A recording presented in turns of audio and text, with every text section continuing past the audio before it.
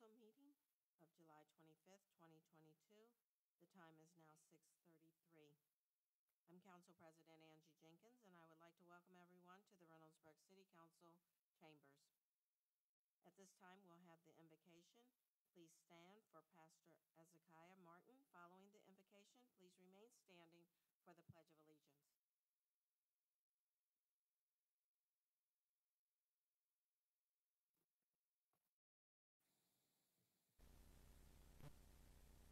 Let us pray.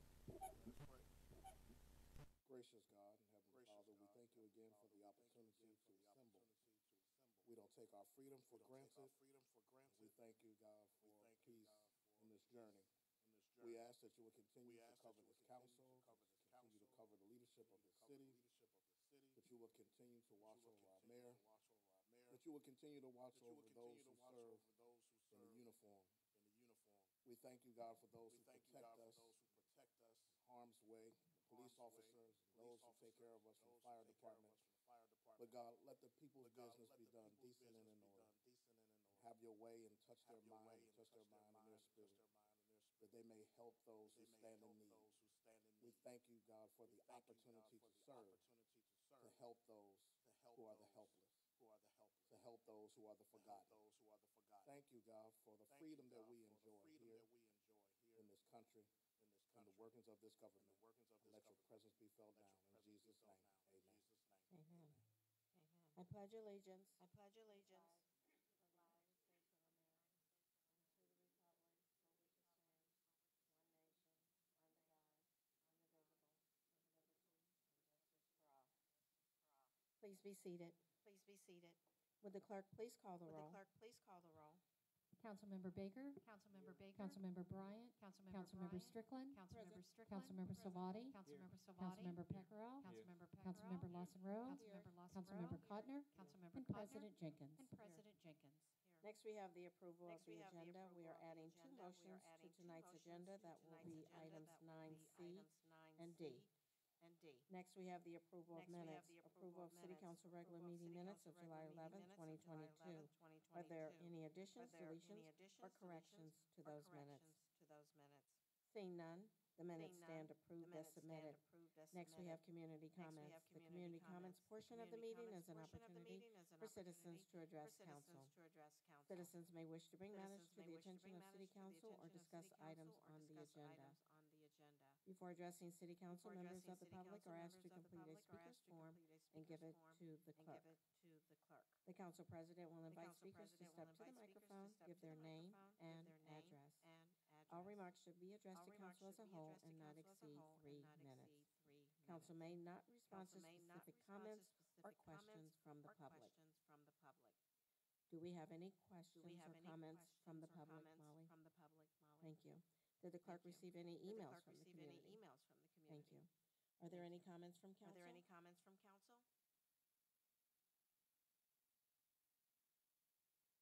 Do we have any comments from Mayor Beggany? Yes, Madam President, members of council, a number of items to kind of preview for this evening.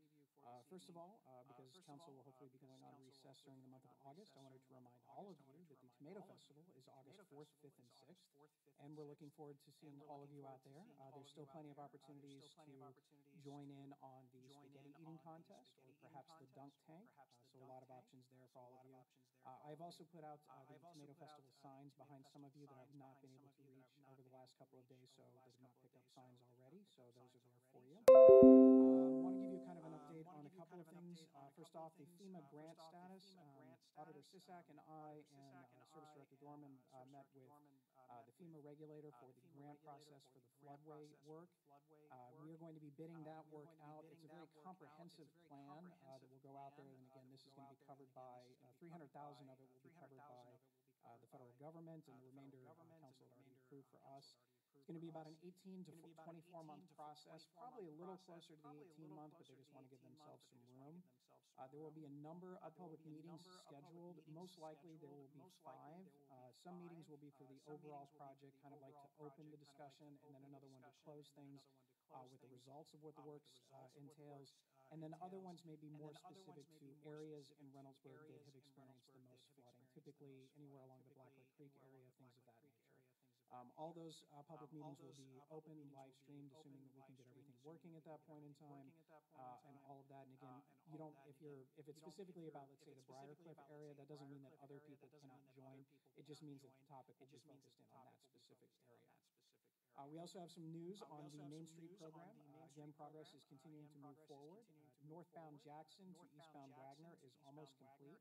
The lanes should be switching soon, so they're working on, I guess you could say, the east lane. Now they're going to work on the other side.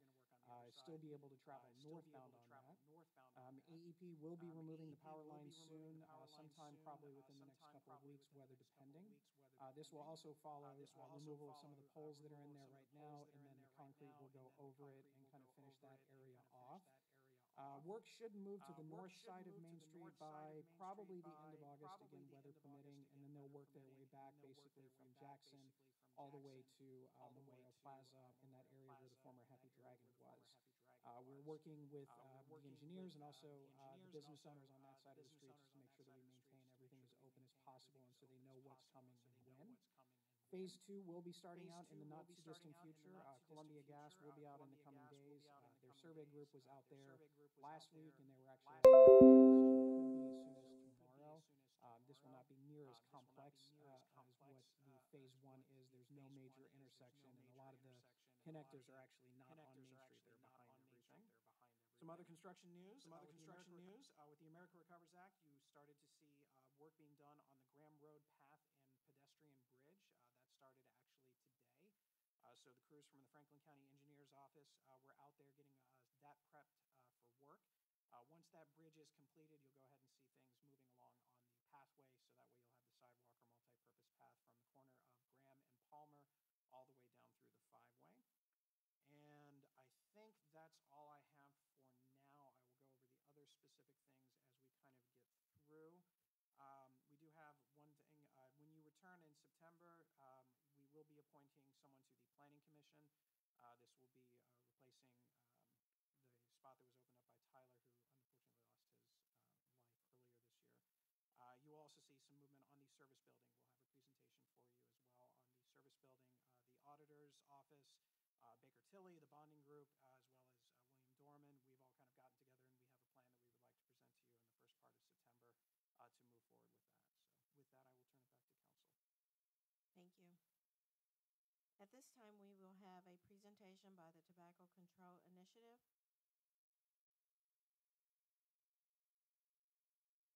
And that you can introduce yourselves, please. Good evening. My name is Wendy High. I'm with the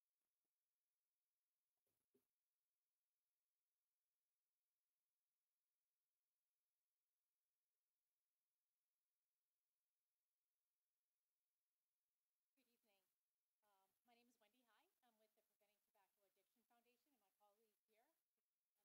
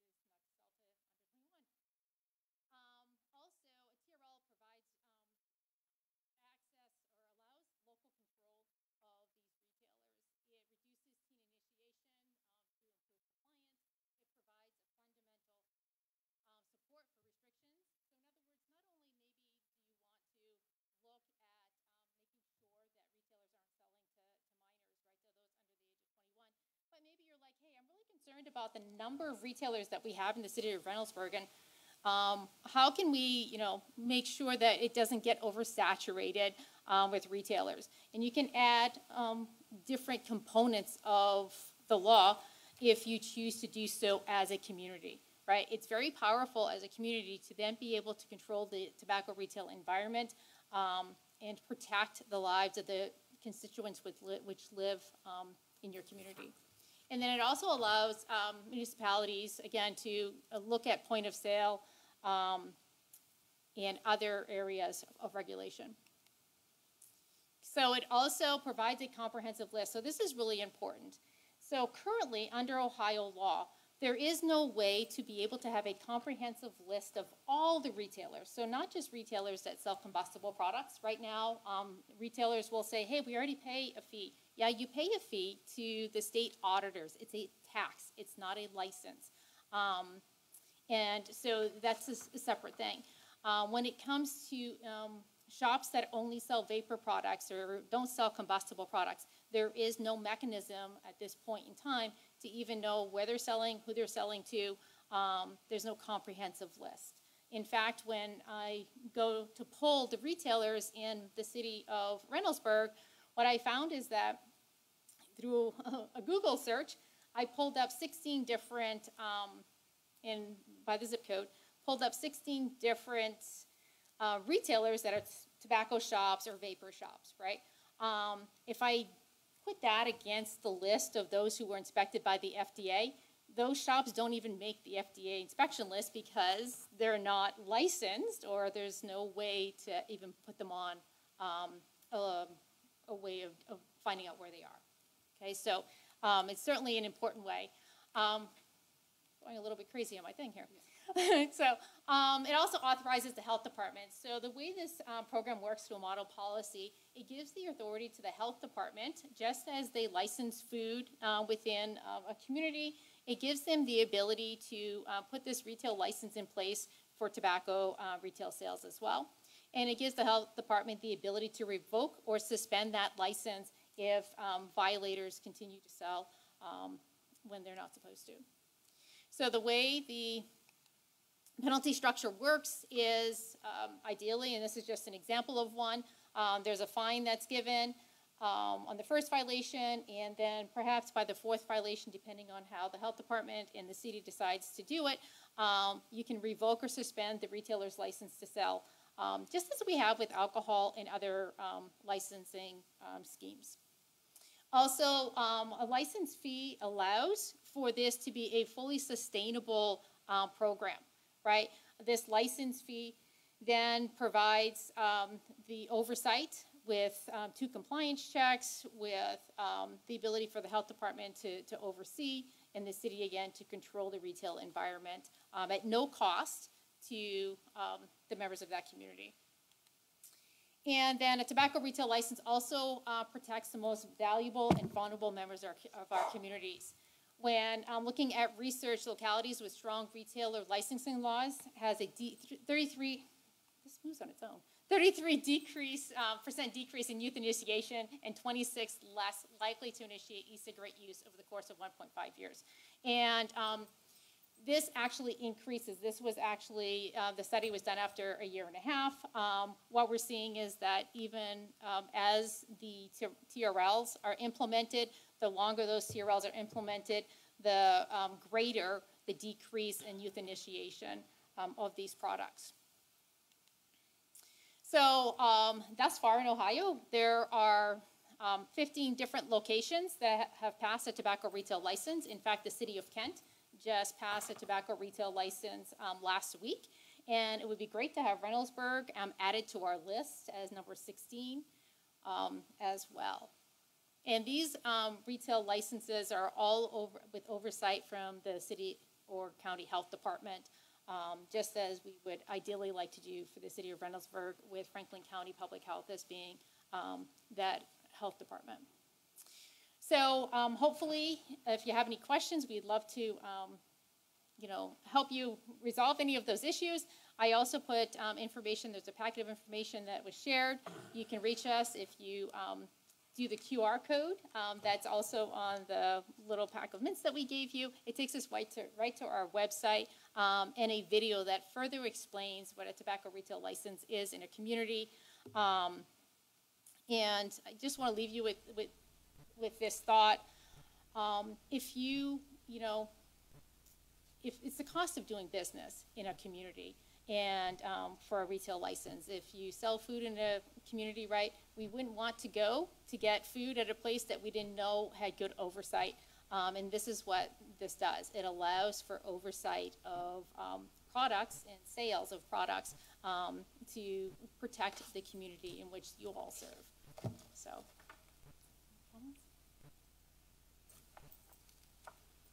Thank you. Does anyone have any questions? Councilwoman Strickland?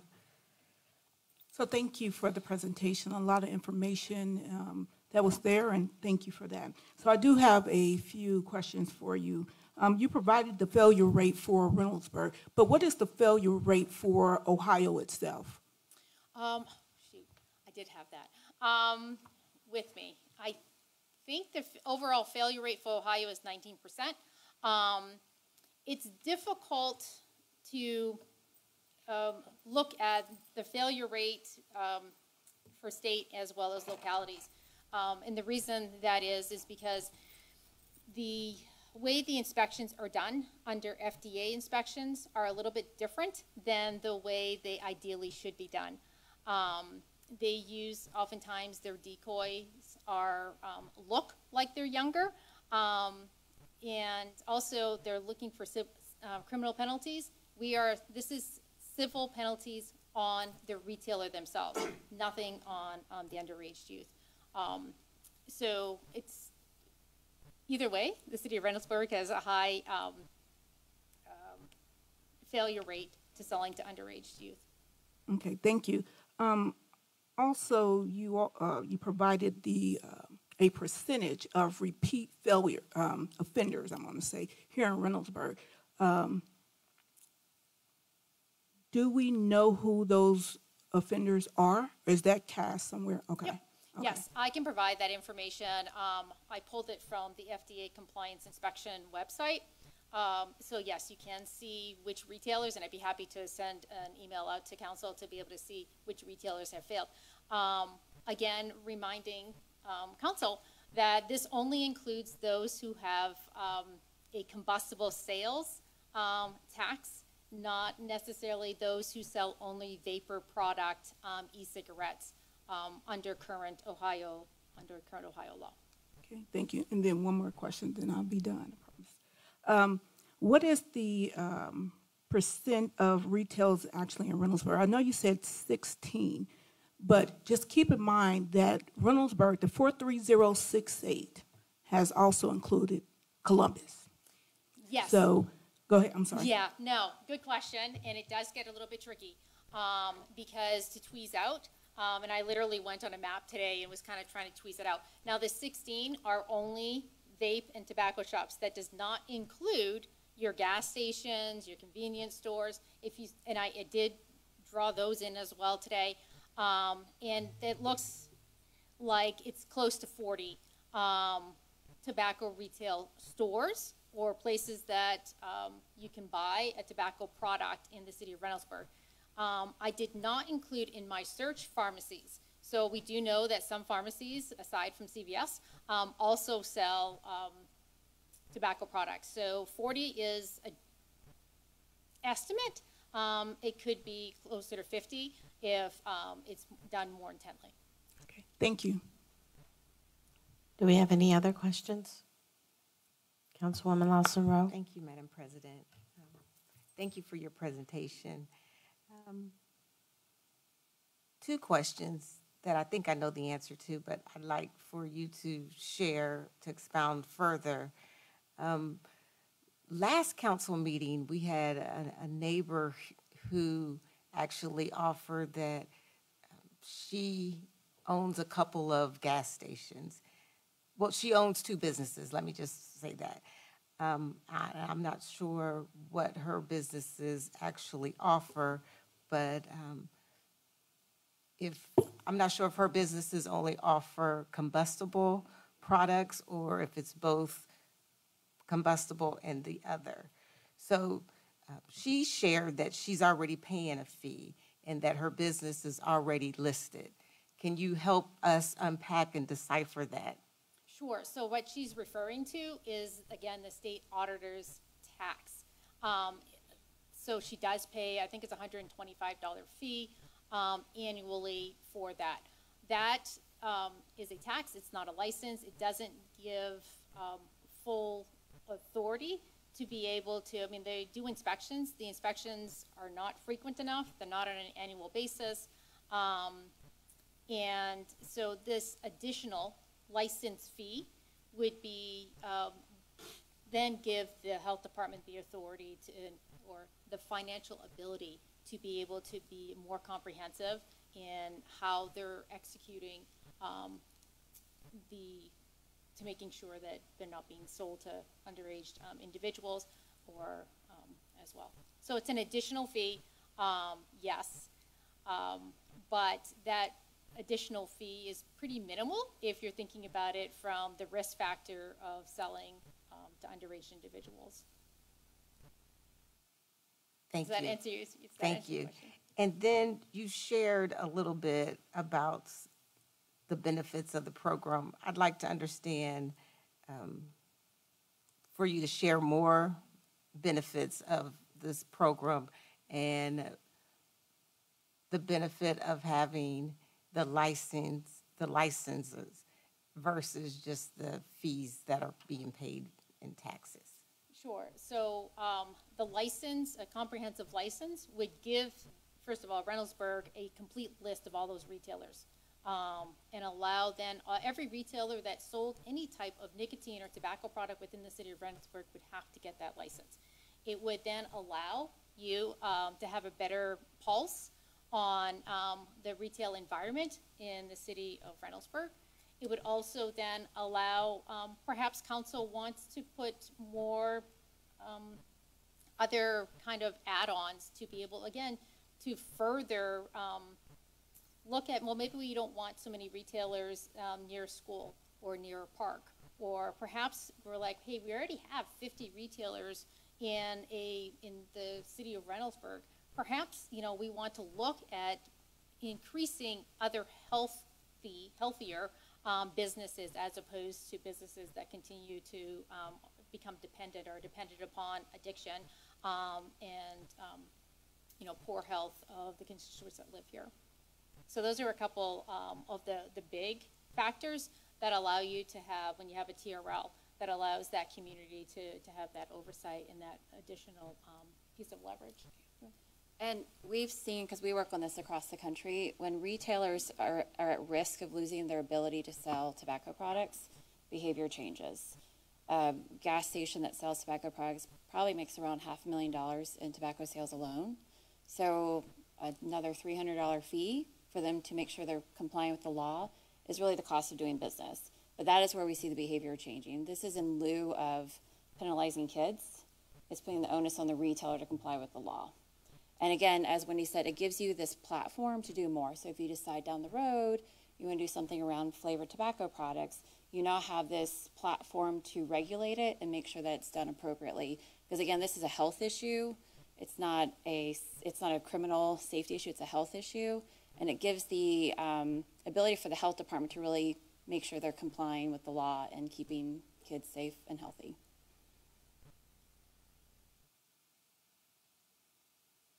Councilmember Pacquiao. Thank you. I have two questions for you. So in your presentation, I saw that Ohio has a grade F. And that I assume that's a failure grade. What are the parameters that you decide to make it? Is the age limit? So actually, we have the age limit. It received an F from a grading standpoint because it doesn't have a comprehensive retail license for all retailers at the state level. It also received an F because of, that's the biggest reason. The penalty structure is poor from an enforcement standpoint. When you cannot revoke those license, that makes it for a poor license. So those were the two, that's the biggest thing, is that there was no tobacco retail license associated with 21, right? You raise the age, and that's good, because that's helpful. But it also, lastly, I forgot this, we still have penalties on the clerks in Ohio. So in other words, if I own a shop, right, any type of shop, and I'm a clerk and I work making, $9 an hour, and I sell to an underage individual, I'm the one that faces that misdemeanor penalty on my record. I'll probably lose my job. And right, I have a record now because I sold to an underage. So that penalty under current Ohio law rests on the clerk. The retailer, meanwhile, who owns the shop, who may not have done a good job at educating the clerk about how to check IDs properly or anything, they go off scot-free.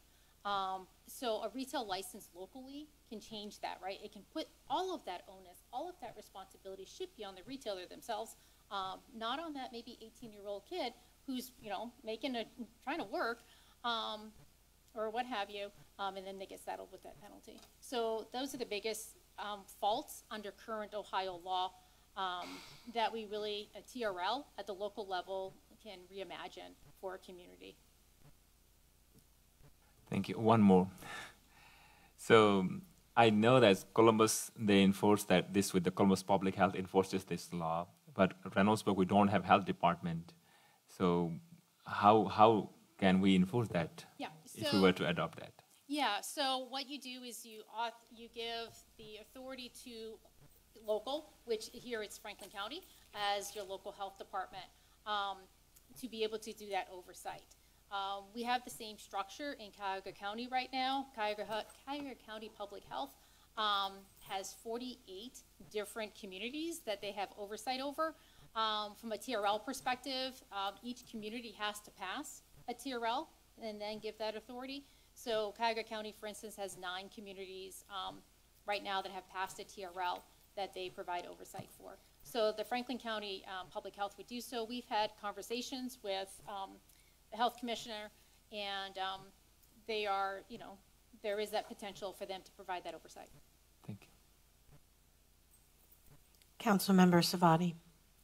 Councilman Pacquiao took my question, so no question. Do we have any other questions? Thank you. Thank you. Next, we have a presentation by OHM regarding Civic Park.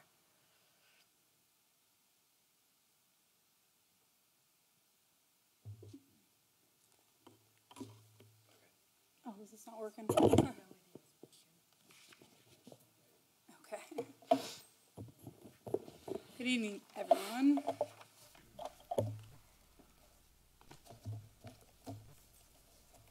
I'm Ashley Efall with OHM. Mark Bachrath, OHM. I'm the Director of Planning and Urban Design here. Ashley and I, we both work at our Columbus office. Correct, and I am the project manager on Civic Park, which I'll be giving you an update about today. Also want to mention that we do have a sub-consultant, EMH&T, on this project. Not with us today, but they have been focused more on the utility planning and some of the survey work that's gone on site. Let me grab my pointer here. Okay, so tonight we're going to be talking about the master plan updates, what we've done to date over the last 6 months of this project, which includes community engagement, which led to some of our master plan revisions, which then led directly into our design development draft. It's about a 30% design document, which we'll touch on a few things from tonight. And then we are going to focus more so on the phase 1 of the project, more so than the rest of the park, and the design and the cost estimate for that. And then also the next steps as a part of our contract for this project. So in February, March of this year, we met with a few different community groups, along with the city, some team members from the city. So the Everest Cricket Club provided some great insight on the cricket field and some of that, the pitch information and those specs, which helped influence our design in the master plan. The Columbus Flyers Club and some other disc golf stakeholders. We actually met with virtually and out on site and went through and actually staked some of the locations for the tee pads for disc golf and also the basket locations. And we were able to keep a lot of those locations that we staked on site. And then finally, we also met with city staff and the director of the Special Olympics for Franklin County to talk through some of the different field designs and the general design for the overall park. So, and hopefully it's showing up a little better on your screens than up there. It looks a little pixelated here. But so the feedback from those groups led directly into some of the master plan updates that we have since we talked to you guys. I think Aaron from our office talked to you last fall. So the cricket field location has shifted. We didn't have enough room in the old location, so that has shifted south. It's been enlarged and detailed out so it's a little closer to a traditional cricket field that you typically see. Then we also have enlarged the turf adaptive sports field in the lower right corner so that it can actually accommodate an 11v11 soccer game. Along with some double striping for lacrosse. From what we understand, it's becoming a lot more popular in Reynoldsburg, with some fencing and some field lighting along with that. And then the dog park has actually, on the south side to the far left in the graphic, has been enlarged from a 1 acre dog park in the previous graphic last year to about a 4.5 acre dog park. So a lot larger, it can accommodate a lot more people, a lot more dogs, and it has a lot more elements to it, which we'll kind of get into a little further on in the presentation.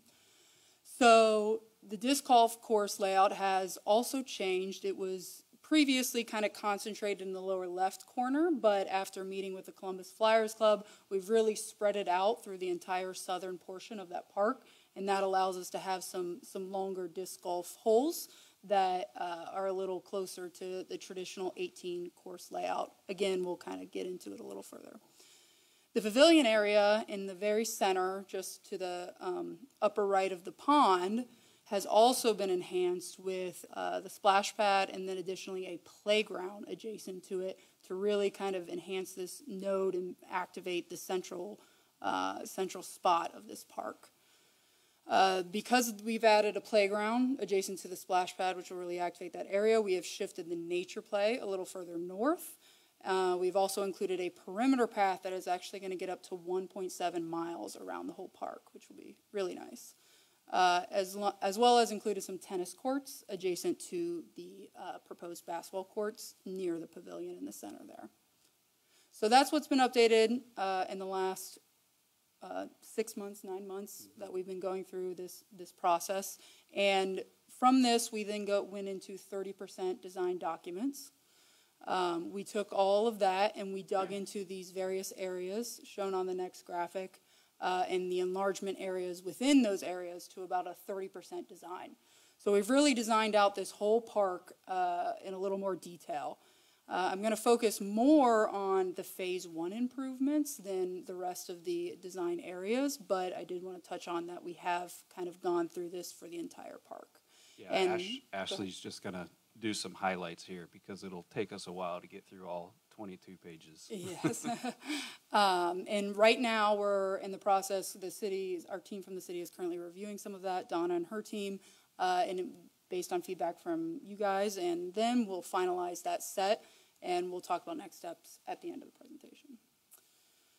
So, included in the phase 1 limits currently, this has changed a little bit since we presented last fall, but it is pretty true to the same types of elements that we had at that point. So we have now included the disc golf course, which isn't shown in the limits shown on your screen, actually. It was kind of hard to include them because it's kind of spread out over the whole south side, but know that that is included in the phase 1, proposed phase 1 currently, and the estimate. That, along with the mini roundabout, is still included, and the entry drive that leads to the dog park and adjacent parking lot. So this clip is shown from our 30% design set. It's in the lower southeast corner of the park, And there's not too many improvements happening here. I know you guys have an existing prairie that's really nice that people like to walk through, but we do have some disc golf holes going through this area, so there will be some selective clearing that goes along with that to open up the course. But included in each disc golf hole is a concrete pad on one end and the basket, of course, on the other, and then clearing in between. And we really have been able to incorporate a very wide range of distances for each hole, which, based on feedback from Columbus Flyers Club, is what is preferred in an 18-hole disc golf course. So shown here is really the front 9 of the disc golf course that you could loop around, and actually, if you're more of a beginner and don't want to do the whole 18 course, then you could actually loop back to the parking lot after this, the proposed parking lot future.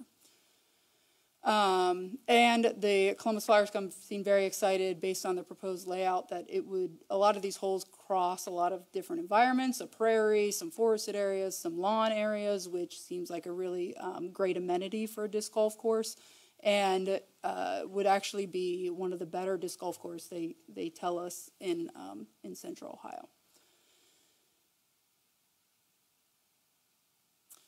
So also included in phase 1, the mini roundabout and entry drive.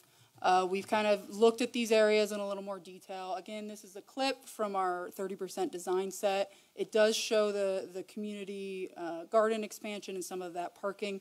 That would not currently be included with the phase 1 improvements as spec'd, but the entry drive and mini roundabout would be. So we've actually had our engineers take a look at this, make sure all the turning radii actually work for large delivery trucks, because the plan would be that the Tomato Festival would eventually be hosted here, so we need to make sure some of those larger trucks can get in and get out. In the next phase, the fire department would need to review this and make sure it works for their access and their needs. And throughout the design, we've really strived in all portions to make sure the layout avoids as many existing trees and existing infrastructure as possible. For example, this mini roundabout in the entry drive does avoid the existing basketball courts that are out there. Eventually, those would need to be removed for the rest of the future improvements and shifted to the west, but for that first phase, we would be able to leave them in there. Okay, so digging into the dog park design and adjacent parking lot. So as I mentioned, we've gone from a 1-acre dog park to a 4.5-acre dog park, which again would be one of the larger dog parks in Central Ohio, which would be great. This also has a lot of amenities that would make this really a great destination dog park for residents. So we have 2 large dog areas shown, and they're fenced off kind of in the center with a double gate that could remain open most of the time, and dogs could run between there. But we do that because if there's any maintenance needed on one side of the park or the other, then you can gate that off, reseed, all of that good stuff, if necessary. We have a small dog area shown to the upper left near the drop-off, with actually a shelter that would straddle the fence in between, so that people using the small dog or the large dog could use that for shelter and a seating area.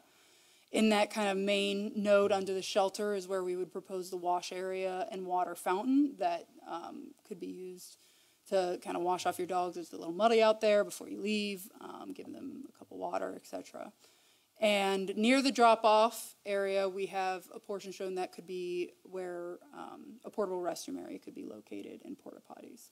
But that would be a temporary kind of solution.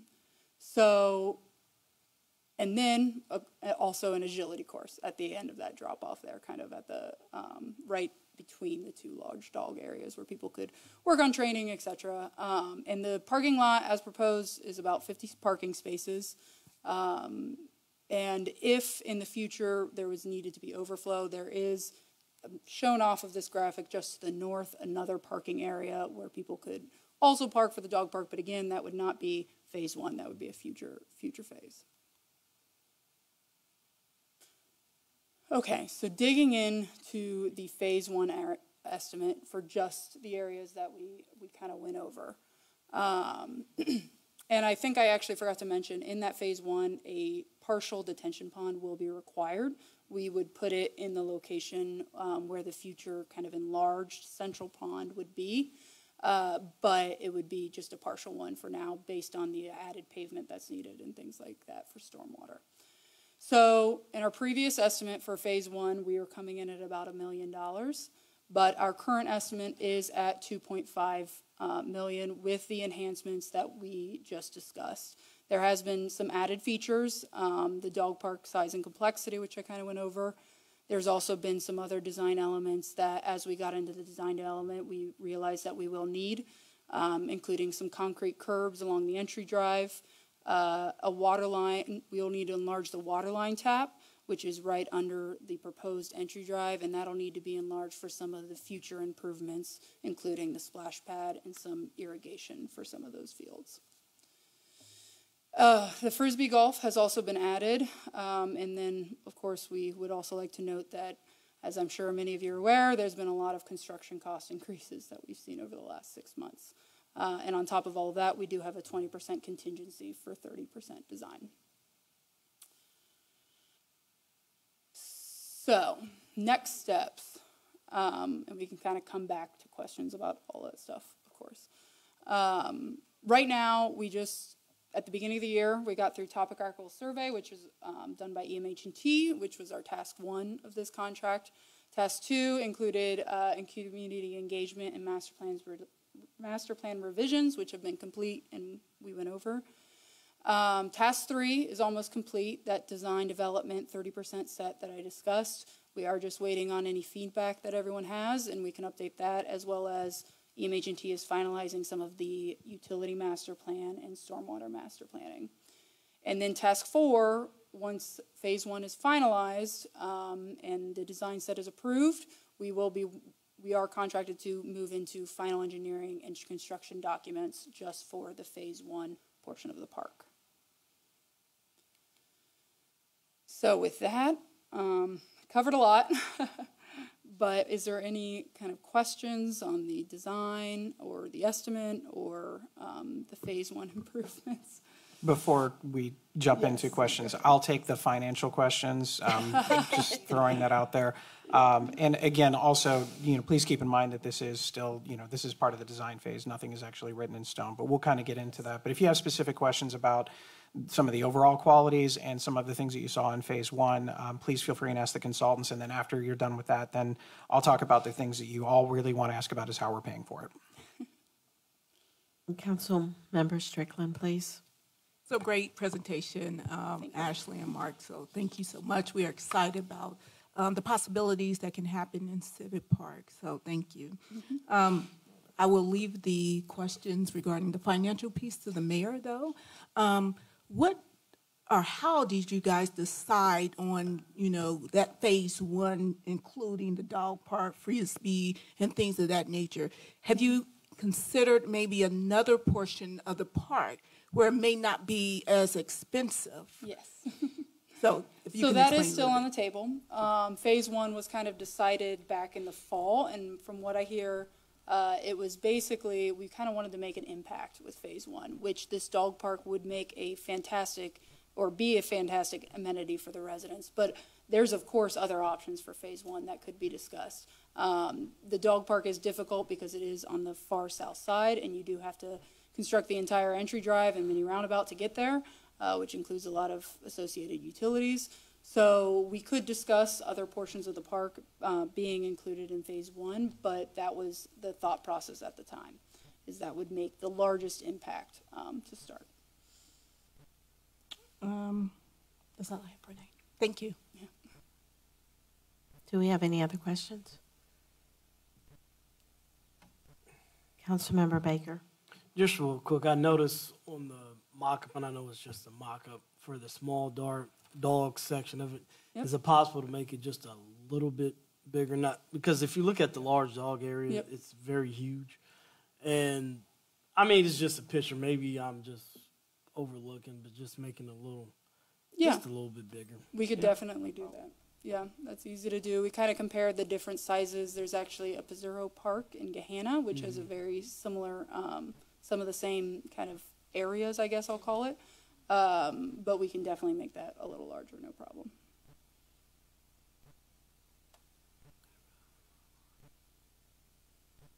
Do we have any other questions? Little overwhelming. Any financial questions? Mayor Begney, All right, you so have comments? let's kind of just take a couple of steps back. So one of the things that we are looking at Civic Park is the idea that ultimately the Tomato Festival would actually return to Civic Park.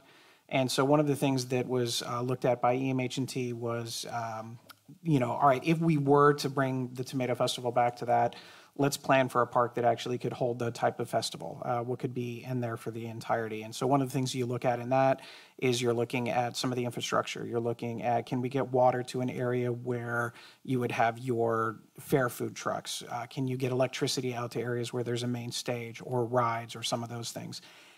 Those are not exciting things. Those are infrastructure things that need to be done and need to be addressed. And so a lot of what is in phase one does deal with that infrastructure, which again is not the most exciting.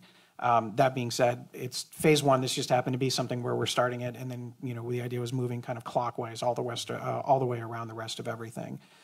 So what we are planning on doing is, in consulting with the auditor's office, we're going to be dedicating in our CIP, our capital improvement plan for next year, basically $500,000 for next year, and then we're going to hold off on anything for phase one as of right now, and then add an additional $500,000 the next year after that for $1 million. That will give us kind of the ability to start building a nest egg. We do have the opportunity to use TIF funds. One of the things that we included in the Rose Hill development was TIF funds that would actually be able to help fund part of the park. That would actually go up into excess of $2 million, and that amount right there would be taking a little bit of time to get there, but again, part of the process. The rest of it, and you'll hear a little bit later on, grant funding for different avenues to reach money from the federal level, from the state level, local level, everything all the way around. There are certain things where you're not going to get the entirety of the park, but maybe you're going to have something where you get the playground taken for, or maybe you get something else to do. We'll also utilize economies of scale with our street program when it comes into looking at, building the entryway wherever it may be, or additional parking as part of a street program, because that way, instead of having one separate pile going just specifically to Civic, now it's part of our overall street program, so that way the money spreads a little bit easier because you're buying more of the material all the way across. And earlier today, I had a meeting with a representative of Congresswoman Beatty's office, and we did discuss Civic Park in detail. And so, again, we do have her support in finding federal funds all the way throughout there. This is not a 1 year, 2 year thing, and then Civic Park gets done. This is a decade plus investment into making Civic Park an incredibly well utilized park all the way throughout. That's kind of the approach that we've gone with it. As you saw, the original estimate was, yay, $1 million. Hey, we can do that. And then everything else kind of changed. A lot of it, again, is the increase in size of the dog park and some of the other amenities. Some of it is due to the infrastructure that needs to be put in to provide for future growth all the way throughout and for safety purposes. And then a lot of it, the rest of it is the materials cost increase. So we have to be very specific with that, and we have to take it slow and steady to make sure that we're doing things the right way. Because what we don't want to do is let's say, if we wanted to, we could build the dog park now. We could do that for next year. We won't have the road to get there. You won't have the infrastructure to deal with it. And then all of a sudden, that's not the best way to do it. I'd rather, if we're going to be moving into Civic Park, let's do this thing right and make sure that it is perfect. We did also bring in just a couple of other things. We did talk about the overall park scheme. We brought in Chief Sharps from Terrell Township, so we talked about fireworks setups, and all of that stuff is included in this idea. So we're really planning ahead. The Parks and Rec Department, Jennifer Clemens and I, we all went out to Civic Park and put our Imagine glasses on and tried to figure out where would a main stage be? Where would an auxiliary stage be for the community band or other concerts that could happen outside of a major event? What would it all look like? How would we all plan it out? Because we're trying to, again, think far enough ahead that this thing is going to be something that'll be open. The same thing when we talked about the turf system for those with limited mobility. How do we make sure that we have that available for those students, for those people that are of limited mobility but can still participate in athletics all the way throughout? Trying to take into it. We gathered a lot of feedback. I think Director Bauman had, about 10 years worth of community suggestions. Followed by a number of meetings that Councilwoman Strickland, you and I were in attendance at a number of them in Civic Park itself. We did things at the farmers market. And so we basically threw everything at it and said, this is what the community is looking for, that has been very vocal about such things. Give it, and then about 15 iterations later, what you see tonight is the most recent version of everything. That we, again, do expect that there'll be changes as we move forward, but this is kind of an introduction to what it's going to be, and the key word with all of this is going to be patience, and we want to make sure that we do this right. Councilmember Savati. I don't really have a question, but I just wanted to make a comment, sort of in support of the choice of this being phase one, because one of the things that I think, I don't know, to me, that's been a little bit downplayed, not by certain people, but by is the Frisbee golf part of this. As a person who 20-something years ago played a lot of Frisbee golf, I know I hear on social media and whatnot how much this area needs things for kids to do, and specifically things for kids to do that don't cost a lot of money. This is perfect. I mean, this is something kids can walk to. It's exercise. A couple Frisbees might be $20, $30. It could be as little as 10 if you just get one Frisbee, but nobody that plays Frisbee golf gets one Frisbee. But but it's inexpensive. It's a time sink. It takes time. Any kid can do it. Any adult can do it, and it's in the sunshine. It's cheap. So, I mean, I'd love to see this sooner rather than later. I know that's not realistic, but to me, it should be phase one, because this is something that people, to me in Reynoldsburg, have been calling for a long time. Well, I think that we'll definitely continue to kind of move forward with this process. After tonight, obviously, this is the first time that council and the general public have seen the most recent iteration. I know they've seen a lot of different versions that were, I would say, very similar to, but just enough differences here and there. So we'll make sure to get this out on our website, so that way people can comment there. I know there's a number of Facebook groups out there that'll be curious to see what happens with it. And that will also allow, my office to continue working with various agencies to find ways to bring about as much funding as possible in on this. And so we do appreciate all the comments, and we'll take it in. And again, for those of you watching at home, or even for members of council, nothing is written in stone as far as what is or is not phase one, outside of the unfortunate thing that is the most, it's the most difficult thing, and we're kind of living with this on Main Street right now, is it's the infrastructure that is the most important piece, because we have to start with that great foundation to build that. And so the infrastructure is probably going to be the first, regardless of what area it is, that infrastructure is important, because what we don't want to do is we don't want to put something in and then have to dig it up just to put in, the power lines that we need or the water lines that we need. We want to get that stuff done, so that way when everything else is set, we're ready to go on to rock and roll at the Tomato Festival if it does indeed return. Councilwoman Strickland. So thank you, Madam President. So I just want to make sure on record, we talk about young people, having an opportunity to join or come to the parks at low cost. And one of the reasons why I asked the question was because a splash pad, to me, would be the number one things to get family out there, right? And so that's why I was just trying to have a better understanding on how that phase was coming and what was being included. So, but thank you both for the information. It's a lot to unpack. It's good information, though. So thank you.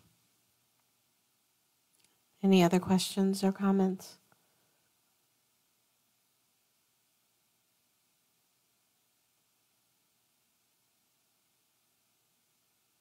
If there's anything else at any time, if you want to meet with the team, I assume we'll be meeting again in the not too distant future, having things. We're more than happy to have any members of council included. And for those of you watching at home, and I know I've seen a couple of comments already on the feed, we'll get you the information, and you're more than happy to share suggestions and comments all the way. Thank you. Thank you. Thank you.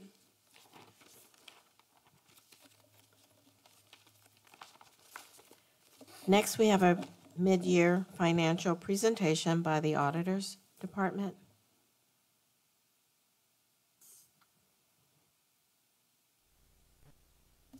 President Jenkins, members and council. Last November, Joni Crawford, our finance manager, and Laura Gischel, our tax administrator, and we reported to council our 2022 revenue projections. we included potential key tax revenue influences for the general fund, estimates for tax revenues from our top employers whose business models had changed to permanently a work-from-home environment or a hybrid model, potential 2021 remote work location refund requests, and an income tax review impacted projected timeline. As a result, what we have added is a new monthly financial data comparison report to your packets once a month, so that this body and the administration can see the data that we see and make sound fiscal decisions. What we're going to show you tonight is a 2022 cumulative revenue for January through June. And it's general fund unencumbered balance report and withholding tax results and a revenue concerning our projections made last November. And with that, I'm going to bring up our fiscal finance manager, Joni Crawford.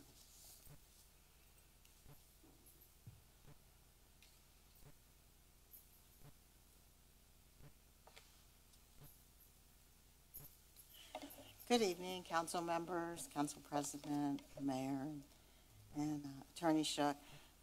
Last time that we were up here, we kind of, in November, we gave you some news that we thought, might not be so good, so that we could look forward in the future and see where we're going to end up. And we said we'd be back here in 6 months and we'd see how it is. So here we're back here in 6 months and happy to say things don't look as bad as we anticipated, so yay.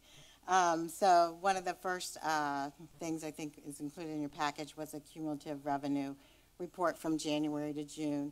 So you'll see in the green was the amount of revenue that went to the general fund, and you'll see each month, it gradually increased. We didn't have any dips. Overall, our year-to-date revenue is about $1 million higher than it was last year at this time. So, we're holding our own. We're doing good with that. Of the $14.9 million year-to-date revenue that we've received in the general fund, 12.9 of that is income tax revenue, which Lori will give you more detail on where that revenue came from, either withholding or net profit tax. We've done a great job of keeping our expenditures in line. Our expenditures are about $2 million less than they were last year. So, the mayor has made a commitment to kind of keep things in line the first half of the year to see how we're doing, and then gradually, start paying for, getting some of the things that we hope to get done this year. So all in all, I'd say that right now we're looking good. I don't know, I don't have the glass ball to tell me what the future holds. Probably Lori can give you a better idea of that with the income tax revenue. But right now, our revenue is looking good. Our fund balance is looking good. One of the sheets that was included in your package gave you a percentage of the fund balance as to the whole budget. And it's about, our fund balance makes up about 67% of our budget. And our cash policy, our goal is to keep it at 25% of the budget. So we're at a great place with that. So, we're happy to report that things are looking better than we anticipated, and hopefully the year will end up that way. Does anyone have any questions? All right, well, I'd just like to say thank you for all the directors and everyone for doing a great job of keeping things in line, and we'll just keep going in that direction.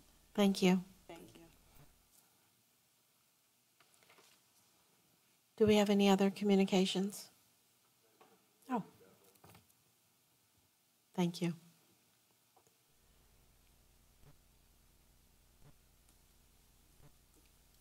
I didn't see it on the screen. Good evening. Again, thank you for having us. Thank you for your patience as we work through this. We're going to still ask for additional patience because I think, as you probably are hearing even from neighboring communities, we're just going through uncharted territory at this time. We're not sure where things are going. I would like to share a few things with you, just kind of give you an idea. Because of confidentiality, There's certain things I cannot share, but if things have already been reported in the newspapers or the like, we can also gather facts for that will help us as we go forward in these new times, or this new era, if you will. As Joni stated, we're very happy to report that things aren't quite as grim as we had anticipated. We are not yet out of the woods, but the good news is if it's good luck or by the grace of God, we have had a few things happen to us in this past 6 months. The chart that is in your packet, don't know if we have that to put up on the screen. No. The withholding tax collection comparison, 11 of our top 20 employers, that should have been in your packets, is the same chart that we provided you back in November of last year. We intentionally wanted to provide that same information to you so that you could see now where we're at. Of those top 11 employers, this last column here is the 2022 annual estimate now, using the first 6 months of the year of our actual receipts. And if we project out the next 6 months, we actually are coming within $17,000 of our target. Meaning that we estimated that we were going to lose from just those 11 employers, we were going to lose from this work from home shift just over $5 million annually. And that's going to be a permanent hit to our revenue. It's going away, it's gone, and what it's stemming from is people that were at our large employers that are now working from home in other taxing jurisdictions. So their tax revenue now, the employer is no longer withholding and remitting it to Reynoldsburg, yet they're withholding it and remitting it to their resident community. To help minimize this impact, the tax department is monitoring our top withholders on a regular basis. Every single time we get a distribution from Rita, I'm looking at that. I'm in regular communication with the mayor, with Stephen, on that. Part of what we see, as you may know, and part of monitoring our top employers, some of you may have seen, July 12th, there was a Columbus Dispatch article. Victoria's Secret announced that they were cutting 160 management positions for the purposes of, at the Reynoldsburg headquarters, in an effort to unite their three lines, which is Victoria's Secret, Pink, and Beauty, into one. In doing so, they're now minimizing the management, and it's going to save them $40 million. 2.5, Reynoldsburg's tax rate times 40 million is $1 million loss to the city. So we have that now coming. If there's good news to come out of that, a part of that $1 million has already been calculated into this $5 million loss. Now, there still will be some loss from that, but it won't be the full $1 million that we now have to add on to that based off of that announcement. We're also monitoring other top Central Ohio employers, hoping to get that residency tax. We're trying to look at those that are close to us, such as DFAS. You may have heard Nationwide plans to shrink their 20 physical offices down to 4. Hopefully some of those employees work in Reynolds or live in Reynoldsburg. PwC announced they have 40,000 employees in the U.S. that will now be virtual for the unforeseeable future. So we're monitoring all those, trying to see where are there other ways that we can kind of recover some of this money. Another piece of this was our E-zone. We had a 15-year agreement with the Licking Heights School District, and it was thought that that was to expire within the next 3 to 5 years. So it wasn't really budgeted. We didn't really had budgeted for that. And through this process and looking and doing this estimate for you in November, I had determined and then worked with Attorney Shook that we believe that that expiration was actually 12/31 of 21. We could not share that with you back in November because at that time we were still working with the district to finalize the end of that agreement. But that particular agreement, last year the revenue is $1.6 million annually. That will all now be coming, where we shared that before, that will all be coming to the city. So for this year, it will equate to about 1.2 million, I think was the estimate, and then go forward, it would be 1.6 probably plus, depending on how the businesses within that E-zone district report their profits and so forth, and their employees. I've also been fortunate because the unprecedented and basically what is right now saving us from this being so grim and that 5 million, because we have lost that 5 million, and that's what that chart was to show you, is that employee change did happen, that employer withholding change did happen. But we have, like other municipalities in Ohio, we are reporting unprecedented net profit revenues this year. Most of the ones that I've talked to in here in Central Ohio are double digits. We're actually 3 digits now. We just received an extra $4 million this past month that we don't normally receive, but we've received it. I've had the conversations with the mayor and the auditor. Those monies are not yet, we don't classify them as ours until such time that the businesses file their final tax returns. It would be much like you as an individual. You make estimated payments, and then at the end of the year, you true that up once you file your final return. So we're waiting on those companies to file the final returns. Once that happens, we can then safely say, yes, that's our money to then be able to spend or do with what we need. So I think that's all I have for you, unless you have questions. Councilmember Baker.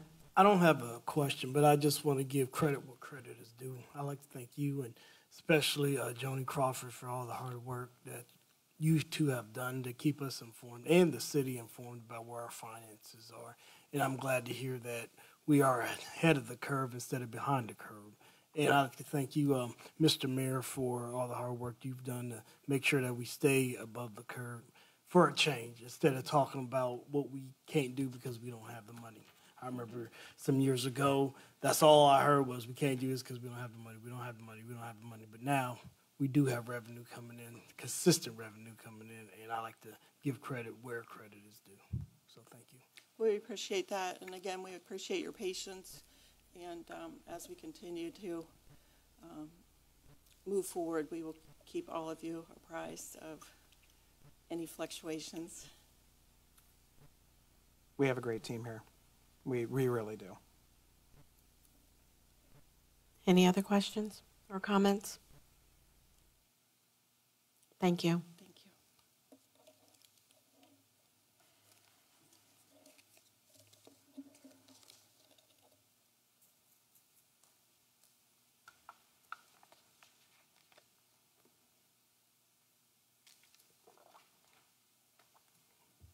Next, we'll move forward with our motions.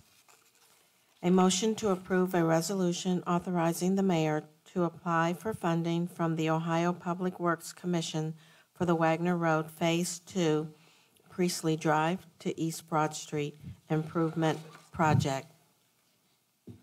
Mayor Begany. Yes, Madam President, members of council, it is that time again to work with the Ohio Public Works Commission for grant funding. As you recall, about a year ago, we applied for Phase 1, which I'm happy to say is moving forward. Phase 1 will start in August of 2023, and so we're at the point right now where we have to prepare our application for Phase 2. Phase 2 will be approximately from Priestley Drive to Broad Street, encompassing all of the same bells and whistles as Phase 1, which includes sidewalks, multi-purpose paths, some lane widening in certain areas all the way throughout. Obviously, we've gotten a lot of support from Franklin County Engineer's Office, MI Homes, which will be part of this, that's in this area where they're located at, as well as any other future development to kind of work through there, including things like Pine Quarry Park and things of that nature. So we would like your permission to go ahead and apply for this grant.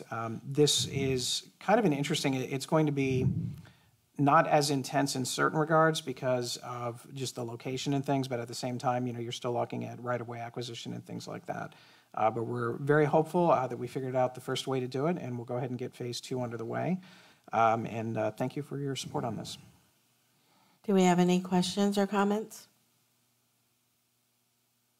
May I have a motion to approve this resolution? So moved. Give it to Lou. Councilmember Savati, is there a second? Second. Councilmember Baker. Any further discussion? All in favor? Aye. Opposed? The motion carries. Next, we have a motion to approve a resolution authorizing the mayor to apply for a grant with RAISE for improvements to the Bryce Road corridor. Mayor Begany. Again, Madam President, I do spend time looking online and trying to be aware of grants that are available, and this one is an interesting one. At first glance, it did not seem that it would be something that we would be eligible for. Normally, when you look at grants, they have a dollar amount that is a maximum. This one actually had a dollar amount that was a minimum. Basically, what the federal government is saying, if your project is not at least this big, don't bother applying. So that's what the RAISE grant is. We were looking to figure out where this would be the most beneficial to the city, and ultimately we felt that Bryce Road would be the #1 location. So I'm going to go over a little bit of information for you as far as the timeline, because this is not like the OPWC grant. This is something that goes through the federal government, so there's a lot of layers to this. It starts off with a timeline. We hope to present to you some legislation in September to work with Baker Tilly, which is actually our bonding firm, but they also do work in grants. Because of the complexity of this particular issue and what is required, whether it's everything through environmental, housing, affordability, things like that, we needed to have somebody else that's got the professional ability to write that grant. So there is legislation, or there is the contract that is actually attached to this legislation to look through. That will be on for appropriation when we get back from recess.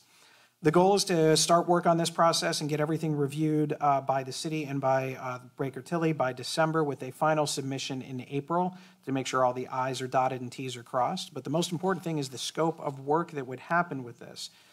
It would start off at the corner of Bryce and Main, which would include the realignment of that intersection, so that way it would actually be straight through. We would also include storm and sewer upgrades all the way throughout from that intersection all the way to the Livingston area.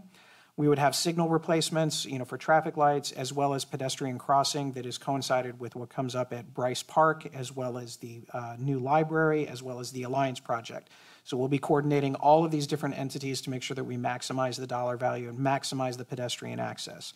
Other options that will be in there include the bicycle path all the way throughout, some other connectivity, and we're looking at some limited power line burial in that area as well, just to kind of open that up for everything. The cost right now, and again, this is a back of the napkin based on what the prices were, say, 2 weeks ago. The cost is going to be anywhere between $8 to $10 million. My guess is it'll be slightly more than that. However, it's an 80-20 split, meaning that the federal government will pick up 80% of the cost. The city of Reynoldsburg would be responsible for the other 20%. But if we time this just right, and we think we have, that OPWC contract that we're going for Wagner Road Phase 2, by the time we're ready for RAISE and we've met all the federal obligations, we could actually use the OPWC grant in a couple of years to apply to either pay in the entirety or more likely a very large portion of our 20% share. So that is the timing essence of everything. So just to kind of give you an idea, 2021, we applied for the Wagner Road Phase 1. 2022, we're going to apply for Wagner Road Phase 2. 23, we are looking at Summit Road, and then 24 would be Bryce Road, which means that construction would actually start in 2025, which is exactly what the timeline is for the RAISE grant to go through. So even though right now it's July of 2022, you're looking at an incredibly long process to get all the way throughout there. Again, Baker Tilly comes highly recommended. They are experts in the field, and there's a lot of pieces with it. Could we do this ourselves? Yeah, we could. Could we do it as good as what they're going to do and with their familiarity of doing grants like this in the past that have been successful? It's one of those things. For a project this size and for what Bryce Road means to the city of Reynoldsburg, we have to give it our best shot. So you'll see legislation on that as we continue to work our way through the corridor all the way throughout. So with that, I hope for your support tonight to get this next project going as we start looking forward to 2025. Are there any questions or comments? May I have a motion to approve this resolution? Councilmember Baker, may I have a second? Second. Councilmember Lawson Rowe, all in favor? Aye. Opposed? The motion carries. Next, we have a motion to authorize the clerk of council to return any liquor permit request received during the August recess to mark without a request for hearing, as long as the Reynoldsburg Police Department finds no reason for a hearing while council is in recess for the month of August 2022. Should a hearing be necessary, a special council meeting will be called. This motion is for housekeeping purposes to effectively resolve any liquor permits submitted during the recess that Chief Baker's investigation determines are acceptable. Are there any questions or comments from council? May I have a motion to approve this resolution? So moved. Councilmember Baker, is there a second? Second. Councilmember Pecoraro, all in favor? Aye. All opposed? The motion carries. Next, we have a motion to recess the Reynoldsburg City Council for the month of August 2022. This motion is also for housekeeping purposes to approve council's August recess. Should the administration deem it necessary to call council back into session for a special meeting, please contact Clerk Prasher to determine the earliest possible meeting date. Are there any questions or comments from council? May I have a motion to approve this resolution? So moved. Councilmember Strickland, is there a second? Second. Councilmember Pecoraro, any discussion? All in favor? Aye. All opposed? The motion carries. Next, we have reports. The auditor's report. Clerk Prasher, please. The Auditor's Office submitted the budget by department and classification for the month of June 2022. And the Clerk of Court report. The Clerk of Court submitted monies collected from the courts held in May in the amount of $21,656. Thank you. Clerk of Court report. Clerk Prasher. I just did that one too. That was it? Okay. Next, we have Development, Parks, and Recreation Committee. That would be Councilmember Baker. Thank you, Madam President. This is the Development, Park, and Recreation Committee meeting for July 25th, 2022. Members in attendance are Councilmember Cotner, Councilmember Lawson Rowe, Councilmember Pecoraro, myself, and you, Madam President. We have, I believe, 3 items on our agenda. The first item on the agenda is the ordinance to amend the official zoning map for the city of Reynoldsburg for a property located at 8555 East Main Street from Innovation District to Community Commercial District. Director Myers. Good evening. Can you folks hear me okay? Great, thank you. I have a tendency to mumble, so we're using the hand mic to get past that, so thank you. This past Thursday, we had a Planning Commission meeting. At that meeting, the project just mentioned, which is rezoning application 2022-5172, Planning Commission voted 3-1, considering the factors of section 1109.23G of the zoning code to recommend that the application come forth back to City Council and be approved for rezoning. This is the area at Taylor and Main. Part of it is proposed to be a sheets. It's about 4 acres of approximately the 17 acres property.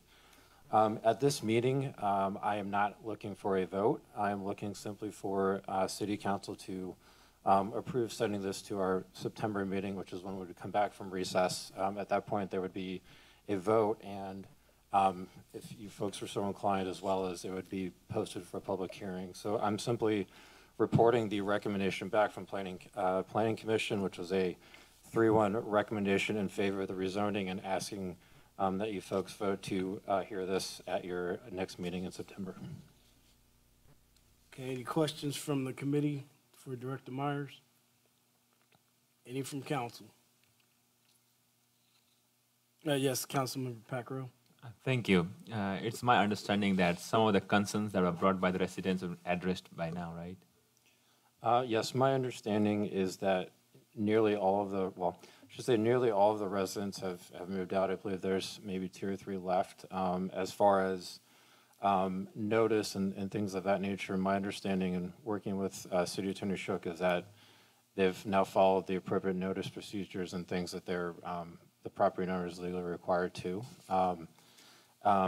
In terms of getting into those more details, at the next meeting, I'm sure the developer will be here, Skilkin. They're here now, but we haven't invited them to speak. But the third meeting, they'd be happy to get into those specific details if you so wish. All right. Anybody else? I'm just going to say, I'm going to reserve my questions for when the developer is up here. I would just add to be fair to the developers here, but we're, due to public notice requirements and things like that, the appropriate forum and how this is to be handled is to do the public hearing at the next meeting in September. Attorney Shook, you want to? Oh, yes. One thing just to add. One, I would say the substantive difference between, as you folks may remember, this was before you last fall. There was not a formal vote on it. The substantive difference, it's pretty much the same project. In fact, it really is, except there's a condition on here. We had a traffic study done this time, which was not done previously. Basically, as part of it, it identified the need for a turn lane on Taylor Road. In addition to kind of what was prescribed in the study, and in concurrence with it, the developer agreed to put a condition on the rezoning request, which is that the applicant shall grant the City of Reynoldsburg sufficient right-of-way to allow for a dedicated right turn lane extending north along Taylor Road to Main Street, adjacent to the parcel. Between now and the next meeting, their site plan will be modified to represent that condition. So I'm working with our city engineer, you mentioned here right now, to get that put together to then formally send those requirements to Skilkin, who's the developer, to make that get in there. And between now and September, that should be plenty of time to make those adjustments and get those before you folks. Does that sufficiently address the condition that you wanted, Attorney Shook? Okay. Great, thank you. Any other questions, comments? Okay. Well, I'll go ahead and make the motion that we forward this ordinance on the council for second reading. Correct? Okay. Is there a second? Second. Second by Councilmember Pacquiao. Any further discussion? Okay, seeing none, all those in favor say aye. Aye. Aye. All those opposed? Aye. Okay, motion carries. It will be forwarded on the council for a second reading. Second item for discussion. Sorry, I was about to skip the third one. An ordinance accepting, approving, and ratifying the submitted recommendations of several City of Reynoldsburg Tax Initiative Review Councils. Director Meyer. Yes, so right now the city has 5 existing TIFs, and what we have to do is every year we report on the TIFs for the previous year. So we have TIFs in 3 counties. So myself, city staff, the auditor, CISAC, his team, and I briefed all 3 counties on the status of the TIFs, the recommendations, and what's included in the minutes for every TIF we have currently in existence to continue them going forward and to continue monitoring them. So the recommendations were all, positive. Please, keep it going forward and report back next year as we're required to do. So this is simply just accepting those recommendations. We have after we meet and do that, we have a certain period of time to basically send the recommendations to you folks to have you vote on them. So that's what we're doing here. But again, it was all positive for all 5, and just keep them in place and keep monitoring them and go through the same process that we have been since these 5 TIFs have been created. So simply just asking for you to vote on moving it forward for a next reading and at the September City Council meeting. Okay. Any questions from the committee? Any from council? Okay, seeing none, I'll go ahead and make the motion that before this ordinance on the council for its first reading. Is there a second? Second. Second by Councilwoman Lawson-Rowe. Any further discussion? Okay. All those in favor say aye. Aye. And all those opposed? Okay, we'll move on For a first reading. The last item on the agenda is the ordinance to appropriate funds from various accounts in the Economic Development Department and declaring an emergency. Director Myers. Okay, so this is a emergency request for me. This is a situation as you've seen in your jobs or looking around. The fight or the market for talent out there right now is really hot. So our former planning zoning administrator Aaron left the city for the private sector for a substantive raise that we couldn't even attempt to match. We posted looking for some to see what was out there to fill a position in the short term. There was not a candidate we felt was sufficient. So what I'm proposing to do is to use OHM and EMH&T as our interim planning services for the remainder of this year. And how I would be paying for that is simply taking not all, but some of the money that was going to Aaron's salary and wages and simply transferring from that bucket of funds to my engineering and architecture. So I'm not increasing my department's budget or anything like that. I'm simply moving money from one bucket to another as I'm required to do. So that is what I'm looking to do. And my intent would be to still fill that position, but in the interim, this was the best solution. The folks that would be tapping into have decades of planning experience and are very competent and do a pretty good job. So that's the nature of the urgency is simply, she left relatively recently. We looked around and posted. We went through that process and didn't feel like we had our needs met. So with a lot of cases coming up and you folks going to recess in August, that's the reason for the emergency. And just for some background, I'm the development director. I know a little bit of planning and zoning. I know some economic development. I'm not a planner by trade, so I really, although we have a great MORPC intern, Brandon, I'm really looking for some additional horsepower just to help me for the rest of this year. So that's what the intent is for this ordinance, moving money from one bucket to the other, and that's the reason for the emergency request. Okay. Any questions from the committee? Any from council? Yes, Councilwoman Strickland. Thank you, Councilmember Baker. So thank you for that information. So I know you're saying for the remainder part of the year, when do you plan on looking for a replacement? Like, will that person be ready to come January? I just don't want to get in this, place where we have to continue using the vendor. So. A very good question. My intent would be to post in late fall to have somebody hopefully on board by beginning of the year. I will say typically, for good or bad, towards the end of the year, that's when you get a lot of the planning cases because everybody is trying to get in and get approvals or I guess disapprovals before the new year. So the nice thing is the workload, at least, and don't hold me to this, but typically the workload is a little bit earlier at the beginning of the year. So I should hopefully get a lot of these cases off the docket, get them through, and then we'd have a good ramp up. So yes, my intention would be to post later this year for this position, so we're in good shape in January. Maybe not by January 1, but close to that. Obviously, that's my plan now. It is a little bit dependent on, again, what the job market looks like and things like that, but that is my intent, Councilwoman. Thank you. And also just wondering, have you thought about increasing the salary any? I will leave that to the budget process, and I will make no comment on that and simply say we'll wait for the budget process to answer that question. And the only reason why I said that is because we have a lot of things going on, right? And so we want to make sure we have someone that has the skill sets to be able to come in and do the work that we need. So again, just putting it out there. Mr. Mayor. Yeah, just to kind of clarify, we do go through a process when we're evaluating for, honestly, tomorrow is the first day that we're already talking about the budget for 2023.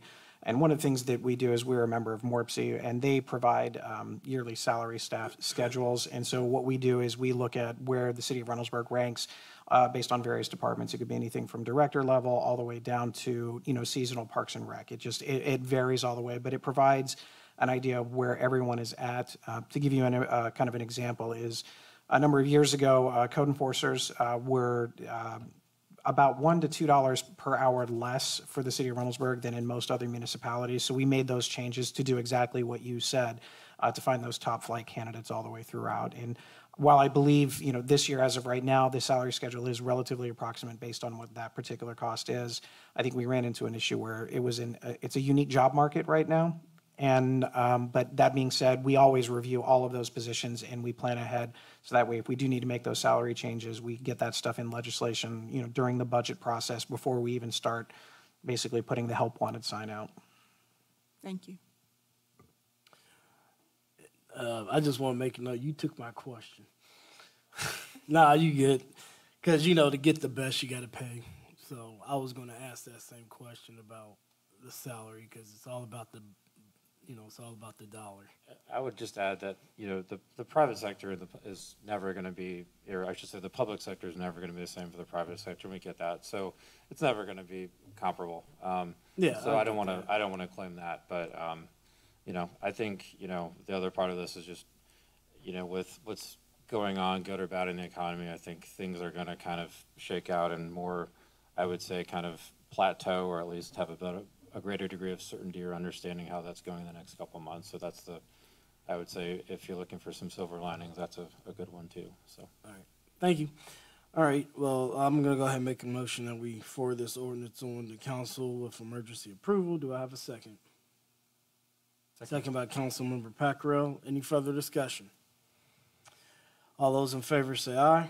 Aye. All those opposed? Ayes have it. This will be moved on to council for emergency approval.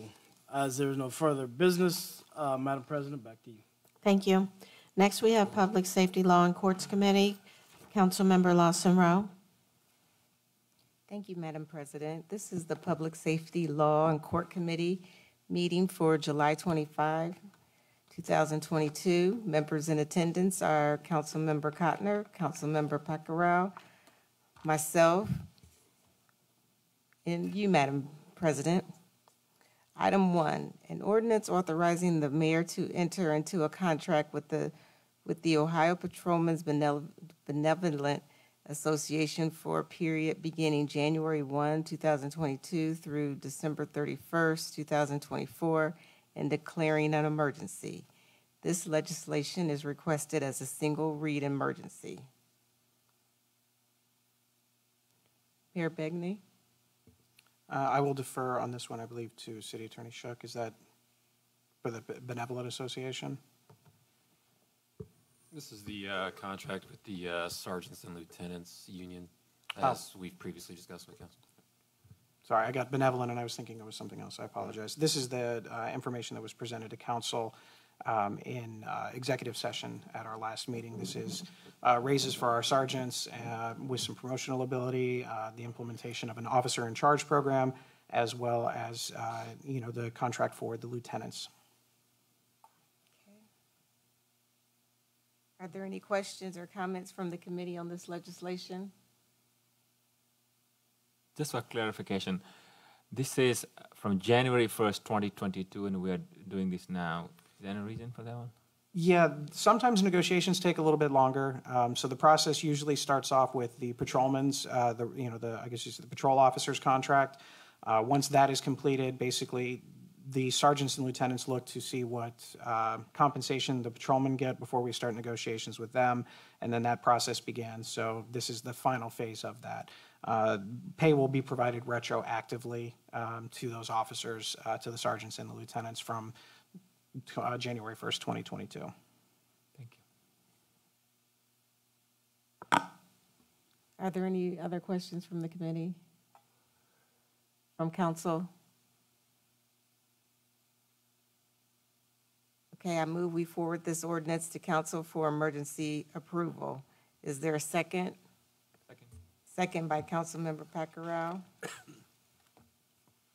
Any further discussion? All in favor? Aye. Opposed? Motion carries. This ordinance will be forwarded to council for emergency approval. Item 2, an ordinance authorizing the mayor to sign a memorandum of understanding with the Franklin County Children's Services regarding investigations of child abuse and neglect in Franklin County and declaring an emergency. This legislation is being requested as a single read emergency. Yes, Vice Chair Lawson Rowe. This is a memorandum of understanding with the Franklin County Children's Services Department. We refer matters involving children, whether it be neglect, abuse, dependency, things of that nature, for investigation to Children's Services. This agreement specifies the responsibilities of the parties, including the responsibilities here of city staff and of our police department to make those reports and who to make those reports to so they can properly be investigated. The reason we're asking for a single read emergency on this is that we just received this MOU from Franklin County a couple of weeks ago, and we need to get this approved before you guys go on break. Thank you. Are there any questions or comments from the committee on this legislation? Again, one question for. This is Franklin County. What do we do the Licking County side of the city? Licking County, we have separate agreements with them. They have different durations, starting and stop times. This is an agreement with Franklin County that, with all the jurisdictions within the county, they needed to update the MOU beginning July 1st of this year. For whatever reason, we didn't get the updated MOU. Actually, none of the jurisdictions did until very recently. Thank you. Are there any other questions from council? I move we forward this ordinance to council for emergency approval. Is there a second? Second. Second by Councilmember Pacquiao. Any further discussion? All in favor? Aye. Opposed? Motion carries. This ordinance will be forwarded to council for emergency approval. Item 3, an ordinance authorizing the mayor to sign a memorandum of understanding for the Justice Assistance Grant for disparate funding agreements and declaring an emergency. This legislation is being requested as a single read emergency.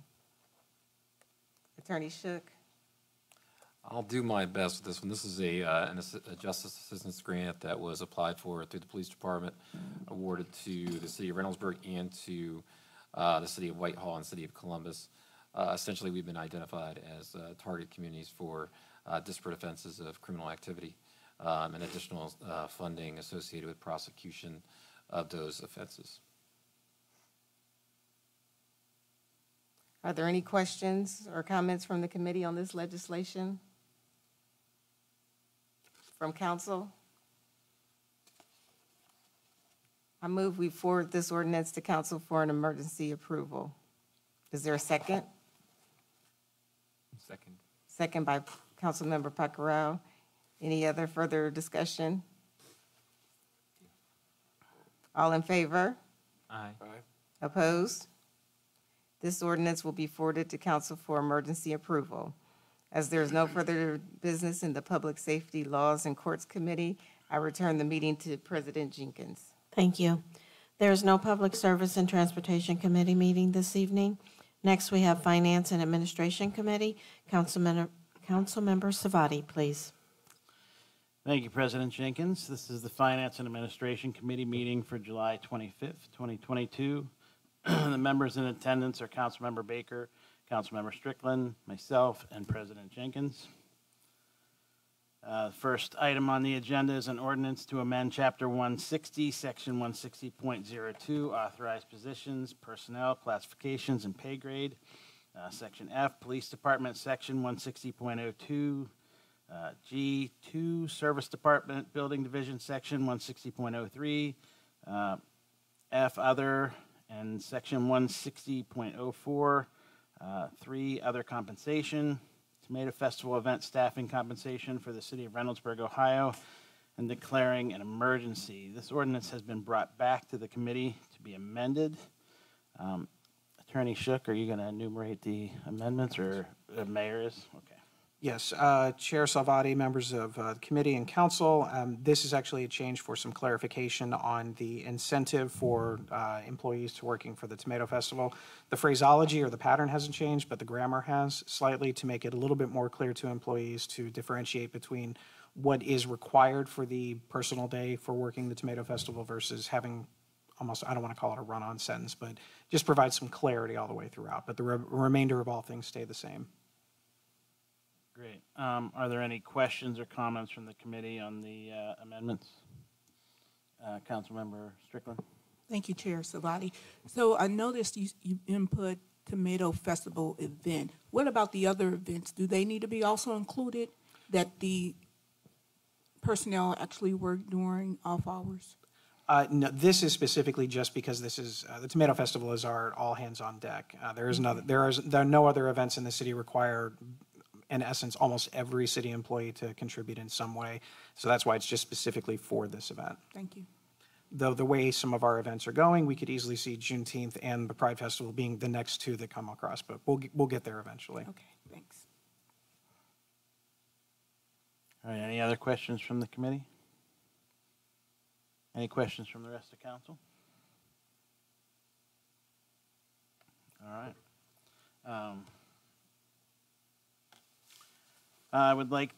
I would move that we amend the ordinance to include the new language regarding additional employee benefits for working at the Tomato Festival. Do I have a second?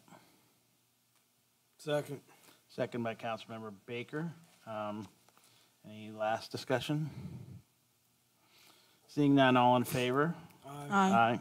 Any opposed? All right, motion carries. The ordinance is amended. I now move we forward this ordinance to council for emergency approval.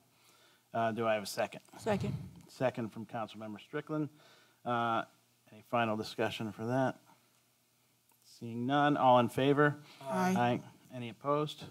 All right, that motion carries, and the ordinance as amended will be forwarded to council for emergency approval.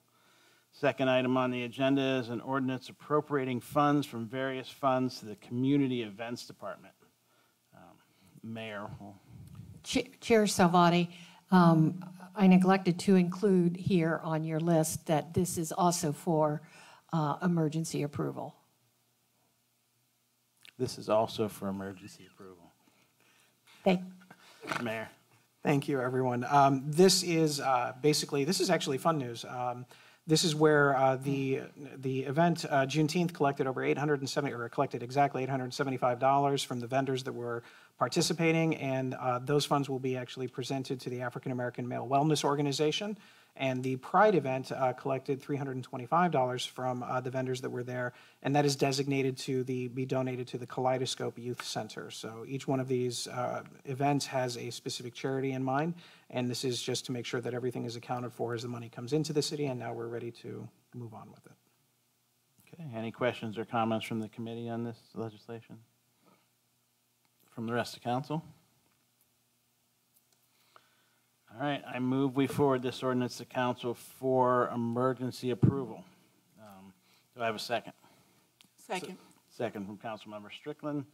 Any further discussion? Seeing none, all in favor, say aye. Aye. Any opposed? All right, that ordinance is approved, and we'll move forward to council for emergency approval. As there is no further business with the Finance Administration Committee, I return the meeting to President Jenkins. Thank you. Next, we have consent agenda for emergency adoption. Items 1 through 14 are part of a consent agenda. These ordinances stand for emergency adoption. Unless someone wants to remove an item for further discussion, council will move forward with emergency approval. Would the clerk please read items 1 through 14? Item 1, an ordinance to appropriate funds from the various accounts in the Economic Development Department and declaring an emergency. 2, an ordinance appropriating funds from the unappropriated IT computer fund to an account in the Police Department and declaring an emergency.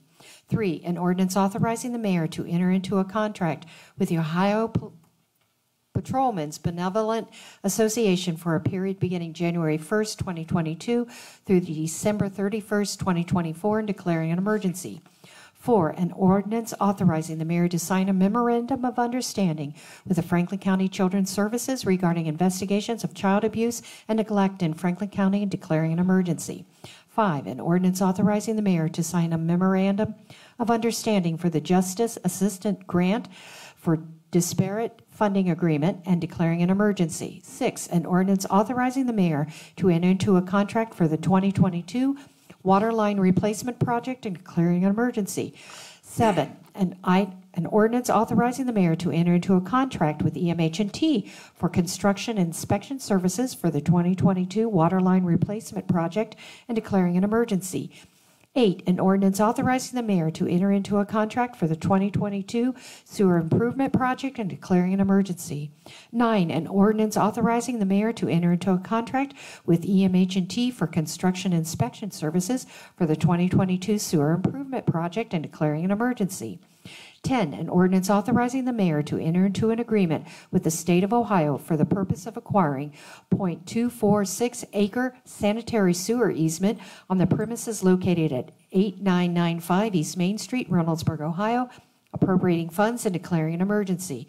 11, an ordinance authorizing the mayor to enter into a contract with Complete General Construction pertaining to the installation of a preemptive interconnect traffic system along East Main Street, appropriating funds therefore and declaring an emergency. 12, an ordinance to amend Chapter 160, Section 160.02, authorized positions, personnel, classification, and pay grade F, Police Department. Section 160.02G2, Service Department Building Division. Section 160.03F, Other, and Section 160.043, Other Compensation, Tomato Festival Event Staffing Compensation for the City of Reynoldsburg, Ohio, and declaring an emergency. 13, an ordinance authorizing the increase of appropriations for the various city jet agreements and declaring an emergency.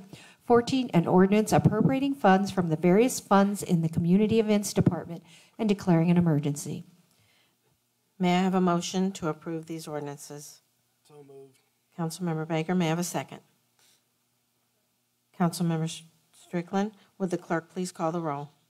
Councilmember Baker? Aye. Councilmember Strickland? Aye. Councilmember Savati? Aye. Councilmember Pecoro? Aye. Councilmember Lawson Rowe? Aye. And Councilmember Cotner? Aye. That was 7-0. 6. These ordinances are That was approved. 6-0, I'm sorry. That's okay. These ordinances are approved, 6 affirmative votes and no negative votes. Consent agenda for a first reading. Item 12, number 1, is part of a consent agenda. These ordinances stand for a first reading. Unless someone wants to remove this item for further discussion, council will move forward with a first reading. Would the clerk please read item 12, number 1? An ordinance accepting, approving, and ratifying the submitted recommendations of several City of Reynoldsburg tax incentive review councils. This ordinance stands for a first reading. Consent agenda for a second reading. Items 13, 1 through 3 are part of a consent agenda. These ordinances stand for a second reading unless someone wants to remove an item for further discussion. Council will move forward with a second reading. Would the clerk please read items 13, 1 through 3? Item 1, an ordinance to amend the official zoning map for the City of Reynoldsburg for a property located at 8555 East Main Street from the Innovative District to Community District. 2, an ordinance authorizing the city auditor to remove equipment from the city's fixed asset list for the Reynoldsburg Police Department. And 3, an ordinance authorizing the mayor to enter into a contract with EMH&T for the engineering plans and preparation of bid documents for the 2023 street and sidewalk maintenance and repair program and appropriating funds therefor. These ordinances stand for a second reading. Next, we have a consent agenda for a third reading. Items 14, 1 through 4 are part of a consent agenda.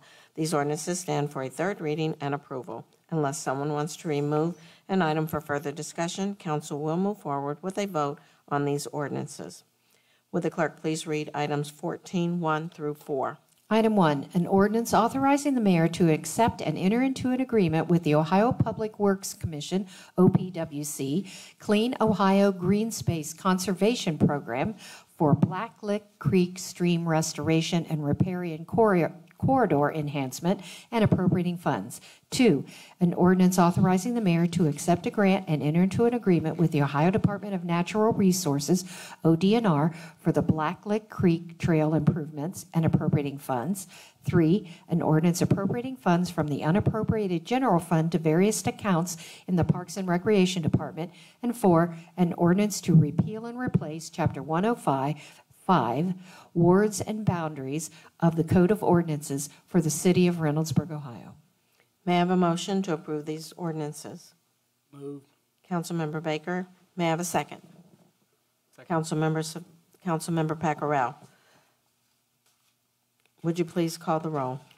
Councilmember Baker? Aye. Councilmember Strickland? Aye. Councilmember Salvati? Aye. Councilmember Pacquiao? Aye. Councilmember Lawson Rowe? Aye. And Councilmember Cotner? Aye. That was a 6-0 vote. These ordinances are approved with 6 affirmative votes and no negative votes. Next, we have other council matters. Does anyone on council have any further items that you would like to discuss this evening? Councilmember Baker. Just a couple of things. One is, thank you to all the doctors, nurses, armed force, our men and women in the military and RPD, and our teachers who are about to go back into the classroom. Sorry, summer break's over, but hey, you got to go back to work. Also, I want to give a shout out to Drew, the mayor's intern. This will be his last council meeting. He's going off to college. Yeah, that is a round of applause. That's an achievement. You know, I was sitting up here thinking what to say, but I'm still shocked that he actually graduated from high school. So, told you I was going to give a little dig.